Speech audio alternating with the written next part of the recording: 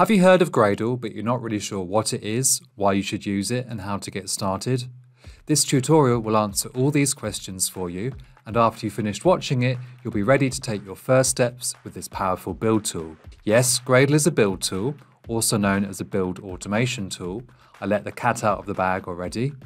You'll learn why we need to use build tools in the first place, and why Gradle in particular is an excellent choice for building Java applications. Gradle gets more usage year by year as developers realise the productivity benefits compared to other options.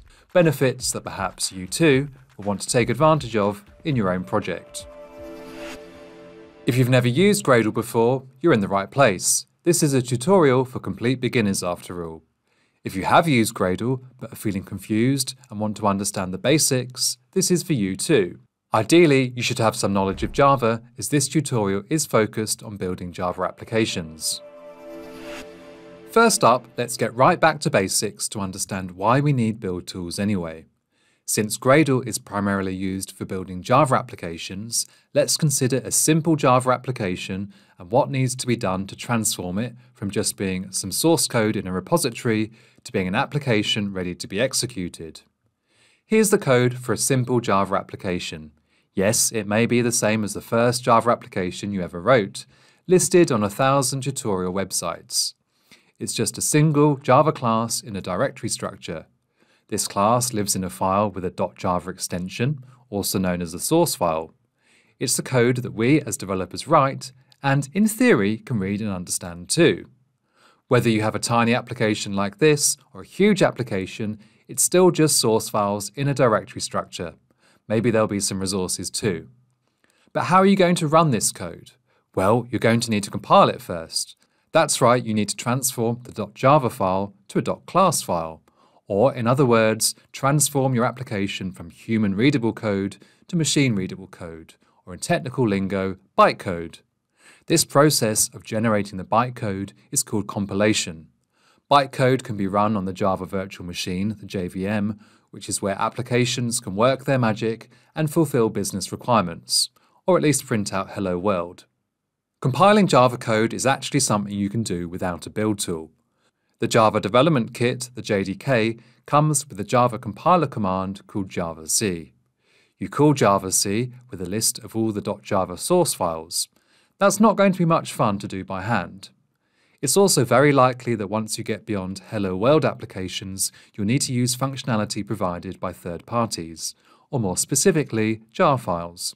For example, Spring Boot, Apache Commons, Lang3, or Guava. That's where the compile class path comes in. You need to add to it all the jar files referenced by your code in your application in order for compilation to work. Generating the compile class path is going to be a real pain to do manually, especially if you consider the tens or hundreds of libraries that are used by even basic Java applications these days. I think you get where I'm going with this. Compiling Java code manually gets really tedious really fast. This is the main reason build tools exist, to make compilation a simple, error-free and repeatable process. There are many other compelling reasons that build tools exist. We don't have time to go into them in depth, but here are two important ones. Testing ensures that your software fulfills its requirements. Without a build tool, you'd have to manually run the tests with the Java command and collate the results. Build tools make life a lot easier. Packaging your application means putting it into a format that can easily be published and deployed. For Java applications, this is normally a .jar or .war file, or perhaps a Docker image. Build tools can script this process so that you don't have to remember any long, complicated commands. Hopefully you can see that using a build tool is a much better experience than trying to run commands manually. But how can Gradle help us here? Gradle is a build tool designed specifically to meet the requirements of building Java applications. Once it's set up, building your application is as simple as running a single command on the command line or within your IDE. That includes compiling, testing, and packaging your application all with one command. But how does Gradle know how to build your application? On a high level, you have to describe what type of application you're trying to build, for example, Java. You need to tell Gradle about any libraries your application depends on, or in other words, its dependencies, and any other configurations specific to your application, such as special compile or testing options. In Gradle, you provide this configuration in a file called the build script. The build script and any other Gradle files are committed into your application repository, which means anyone that clones your repository can immediately build your application consistently. If you're wondering why you should use yet another tool for this process and not create your own script, then consider this. Gradle is designed to perform extremely quickly. It has many optimizations that would be very time-consuming to create in a custom build script. For example, once you've compiled your application once, when you try to compile again after not having changed anything, Gradle knows it doesn't need to recompile. This feature, called incremental build, works in many other scenarios and means less waiting around for developers. Aside from performance, Gradle has a very advanced dependency management system. At a basic level, when you define dependencies and run your build, Gradle downloads them automatically from the internet. This makes managing and updating dependencies very simple, which you wouldn't get if you were using a custom build script. Okay, so maybe I've convinced you that using Gradle is a better idea than creating your own build script. But why Gradle and why not some other build tool? Or more specifically, the very big elephant in the room, Maven. We don't have time for a full comparison of these two build tool giants, but if you are interested in that, I do have a video specifically on this topic. But in 2004, when Maven was first released, it was an advanced Java build tool for the time. Gradle came 4 years later though, and was designed to solve some of Maven's shortcomings. Specifically, it made defining your build a lot less verbose because it used a code-based build script rather than XML build file. Since Gradle took a code-first approach, writing custom plugins and reusing build logic became a lot easier, which is very helpful in larger projects. Finally, Gradle was designed with developer productivity in mind, and it performs a lot faster than Maven. These are all reasons that Gradle is now the most popular build tool for open source JVM projects on GitHub. Any time you invest learning this tool is well spent, as in my opinion it's currently the best option for building Java applications and will continue to be for years to come. We've covered a lot of theory so far, so now if you're interested to see some Gradle in action, let's jump right in and see how to install Gradle, then how to create a basic project.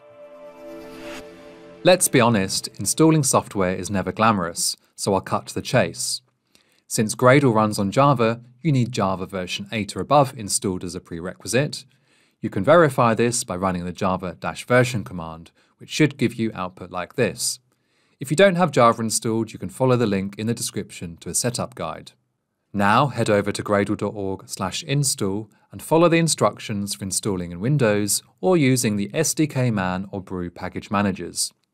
I'll very quickly run through the installation process on Windows, then we can move right on to creating a brand new shiny Gradle project.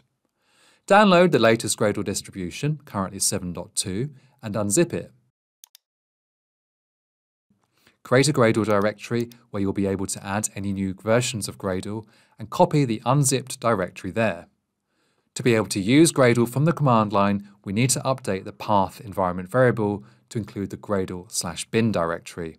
So navigate to the /bin directory, copy the path, then press the Windows key, type environment variables, and hit enter. Click the environment variables button, then under system variables, double-click path. Click New and paste in the copied path to the bin directory. Hit OK, OK again, and OK again. To double check it's all working, open up a command prompt, type Gradle-version and hit enter. If you see output that looks like this, you're good to move on to the next stage. With Gradle installed on your machine, you can easily create skeletons for new Gradle projects on the command line. We're going to create the most basic type of project available, understand its different components, then extend it to build a Java application. Feel free to follow along with the steps in this tutorial yourself, which might help you understand the concepts even more thoroughly. On the command line, create a new directory called Gradle-tutorial wherever you want, change directory into it, then type Gradle --init and hit enter. This setup wizard navigates us through the project creation process with 3 questions. The first question is what type of project to generate. Type 1 for basic project and hit enter. Next we need to choose which language we want to use for the Gradle build script. As mentioned earlier, the build script is written as code, and this can be either Groovy or Kotlin. In this tutorial, we'll be using Groovy, so type 1 and hit enter. Next, we need to choose a project name. We'll accept the default of Gradle-tutorial, the same as the directory name, so just hit enter. That's it, Gradle has created a project for us. Before we explore it further though, let's define what a project actually is. It's the highest level construct that represents the application you want to build, including the configuration of how to build it.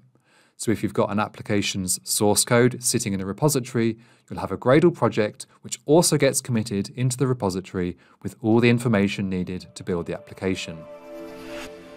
Okay, so let's take a look at what Gradle created when we ran Gradle init. To keep this concise, we'll run through just the most important files used in the rest of this tutorial.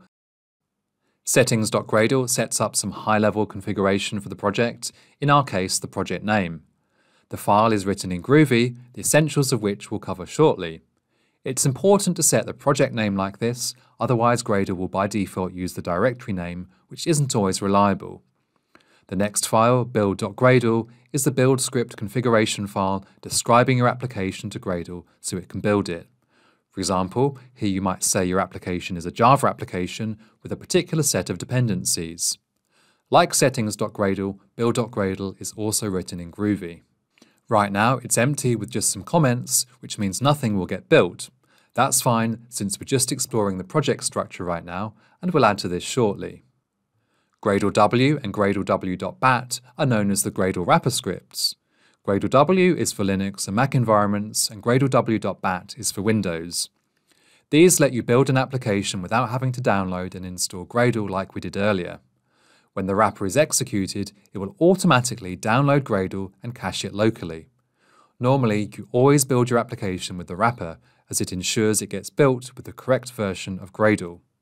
The only reason we installed Gradle separately earlier was so that we could run the Gradle init command in an empty directory to initialize this skeleton project. For the rest of this tutorial, when we interact with our Gradle project, we'll always use the wrapper. The final file I want to draw your attention to is .gitignore. It configures Git so that the .gradle and build directories aren't committed into version control. Everything else gets committed though. The .gradle directory is a local cache managed by Gradle, and the build directory is where Gradle creates any build outputs, such as the compiled Java code or jar files. You'll see how that works shortly when we get onto building a real Java application. This Gradle project doesn't do anything yet. Its build.gradle is empty, and besides, there's no code here to compile. But we can still interact with it using the Gradle wrapper script. On Windows, type GradleW space tasks. On Linux or Mac, that's /GradleW space tasks. Hit enter. What we see here are a list of Gradle tasks currently available to run in this project. Okay, I got a bit ahead of myself as I haven't yet explained what is a Gradle task. Let's go back to basics then and learn how the four fundamental Gradle components of projects, build scripts, tasks and plugins work harmoniously together to build applications. You already know that the project is the highest level Gradle concept. It's a container for everything that Gradle knows about your application. Each Gradle project can have a build script. You already encountered this with the build.gradle file created in the Gradle tutorial project. Once again, this is where you tell Gradle about your application through configuration, and Gradle uses that information to build it. Gradle tasks are individual build actions you can run from the command line. You might have a task to compile your Java code, a task to test the code, and a task to package the compiled classes into a jar file. We saw a list of all the available tasks earlier when we ran the GradleW tasks. The way you run a task is by passing its name to the Gradle wrapper command. For the rest of this tutorial, I'll use the Windows version, but use whatever is relevant to your environment. We used the same syntax earlier when we ran GradleW tasks. Slightly confusingly, tasks itself is a Gradle task, which you can execute to print out all the tasks. This task comes for free with any Gradle project, as do all the other tasks listed here. We won't go through them all, but you can always try running any of them yourself to see what they do. The last big concept to wrap your head around is the Gradle plugin. When you apply a plugin in your build script, it automatically adds tasks to your project which you can run to achieve some particular outcome. For example, the Java plugin, which we'll try out soon, automatically adds tasks to compile, test, and package your application, and much more. Using plugins means you don't have to reinvent the wheel, as almost anything you want to do with Gradle is covered by either a core or third-party plugin. With this mental model of the 4 fundamental components, projects, build scripts, tasks, and plugins, we're almost ready to start adding to the build script.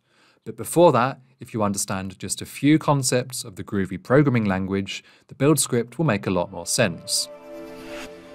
Groovy is a language which, like Java, runs on the Java Virtual Machine, the JVM.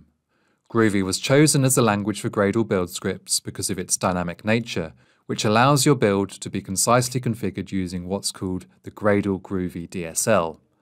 DSL stands for Domain-Specific Language, so writing Gradle build scripts involves writing Groovy code, but doing it in a way that uses the Gradle APIs. Since you already know some Java, you'll be pleased to know that Groovy is quite similar. Let's quickly explore some key differences which Gradle makes use of in its build scripts.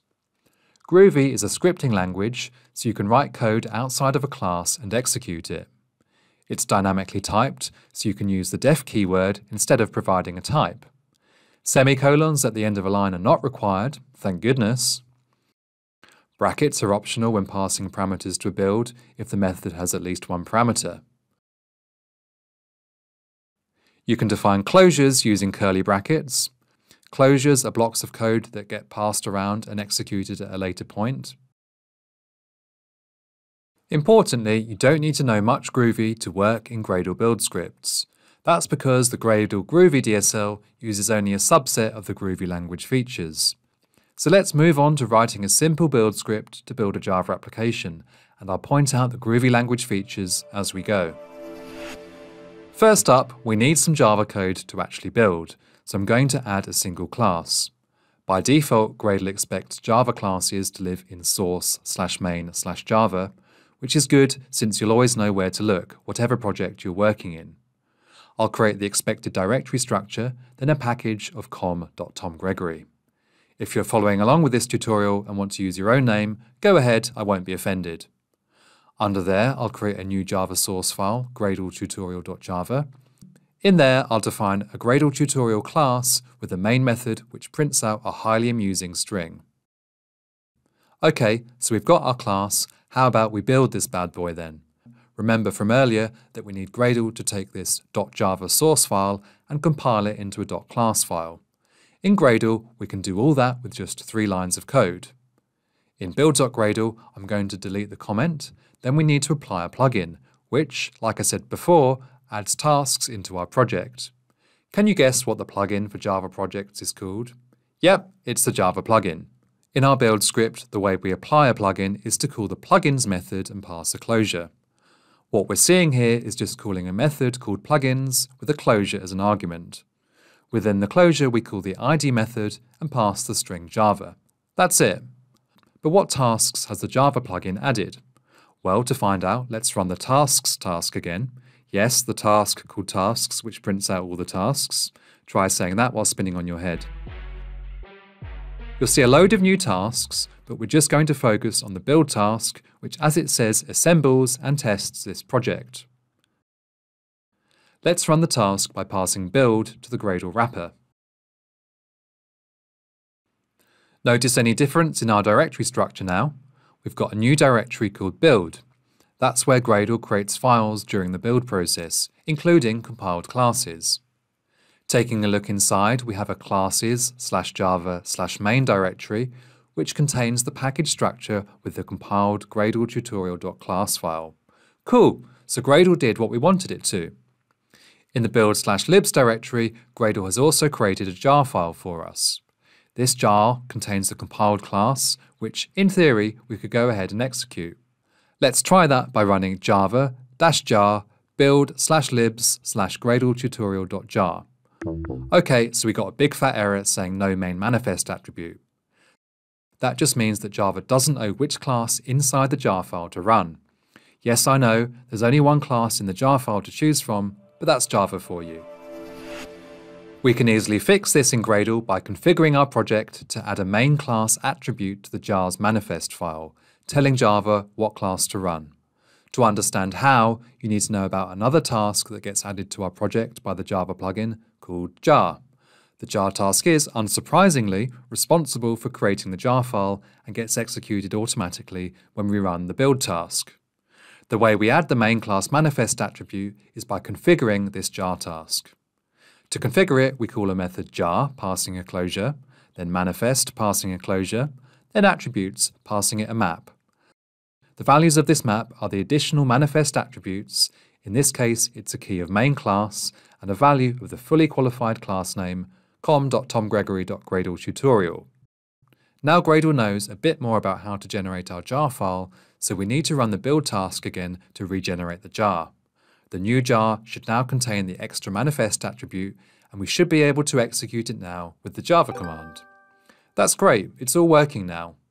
But before wrapping up this tutorial, there are two important aspects to cover that will be essential to working in any Gradle Java project. Imagine we want to write a quick test for our application, just to make sure it executes without throwing any exceptions. In Gradle, tests go into source/test/java, so I'll create this structure, then the same package structure com.tomgregory. Within here, I'll create a Gradle tutorial test.java source file, and inside a test class using the JUnit4 library. In the test class, we have a single test case annotated with @test, which checks that the Gradle tutorial main method gets executed without throwing an exception. If you're not familiar with JUnit, don't worry, because what's important is to understand the process of running the test with Gradle. Note that we have an import statement at the top of the file for org.junit.test. The JUnit4 library doesn't come with Java, so we'll have to add it separately as a dependency for Gradle to download and include on the Java class path when our test is compiled and run. We specify dependencies in our build script by calling the dependencies method, passing a closure. Within that, we call the test implementation method, passing it a map of the dependencies group, name, and version. Any dependency you pass to test implementation will end up on the test compile and runtime class paths. This means we'll be able to compile and run the test, which has a reference to the JUnit4 library. Remember earlier when I said that Gradle automatically pulls dependencies from the internet? Before it can do that, we need to tell it which repository to pull JUnit4 from, which is the Maven central repository. We do that in the build script by calling the repositories method, passing a closure, and then calling the Maven central method. We have to use brackets in this case to call Maven central, because in Groovy you can only leave out the brackets if the method has one or more parameters. Let's run the build task again with Gradle wbuild. Remember from the build task's description that it assembles and tests the project. When Gradle executes the task, it very briefly shows that it's running the test, but so quick you might miss it.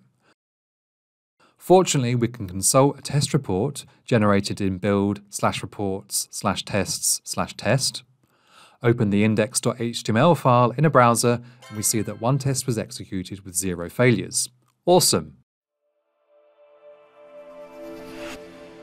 You've just seen how to apply the Java plugin to a Gradle project, letting you compile Java code with the build task. The build task also generated a jar file, which we had to configure to include a manifest attribute in order to execute it. Finally, we configured the repositories and dependencies to include JUnit4 for tests and got Gradle to successfully execute our test case.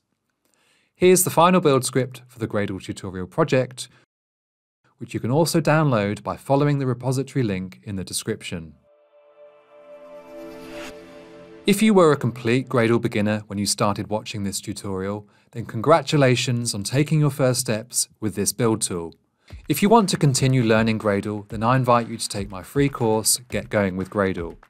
Whilst what you learnt in this tutorial was indispensable as a first introduction, the Get Going with Gradle course is the fastest way to a working knowledge of Gradle, where you'll feel confident working with simple Gradle projects. Thanks for watching, and I hope to see you again soon in another video.